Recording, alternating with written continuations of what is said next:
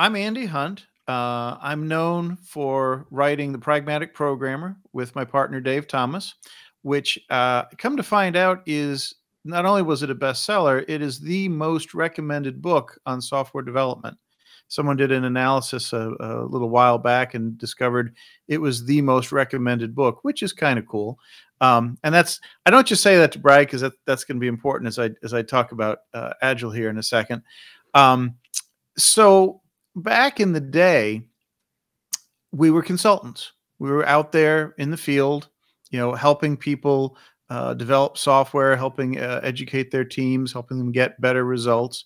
And all of our clients were sort of making the same mistakes um, over and over again. And human nature seems to dictate that when projects start going badly, you feel you have to increase the bureaucracy, more rules, more process, less variation.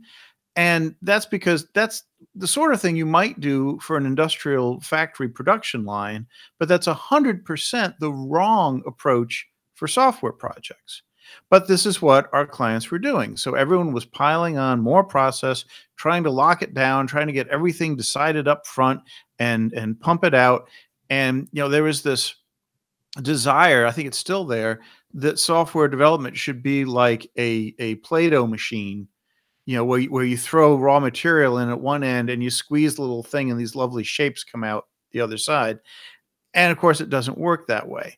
So we started advising our clients, nudging them towards more flexible approaches with less overhead, better and faster feedback, lower risk.